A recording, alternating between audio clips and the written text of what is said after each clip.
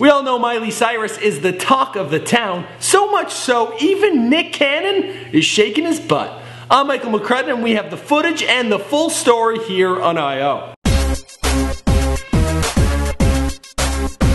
The BET Hip Hop Awards, we all know they're jam-packed with cyphers, where rappers that are new or emerging or big names in the business, they all lay down some crazy lyrics to a simple track.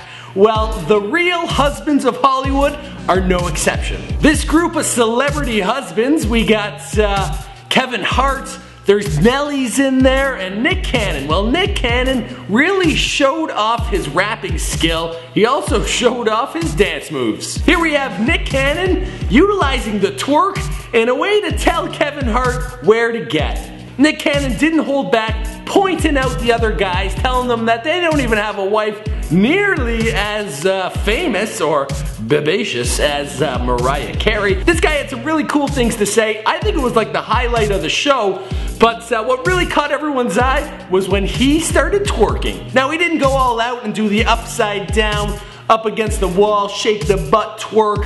It was a simple one, a little nod to pop culture, but it was enough to, you know, Miley Cyrus was probably sitting back at home, saw it happen and went, that's me. Celebrities everywhere. There's Nicki Minaj, there's Rihanna, Vanessa Hudgens, they're all twerking, but it's not that many men who have stepped up the plate to do it.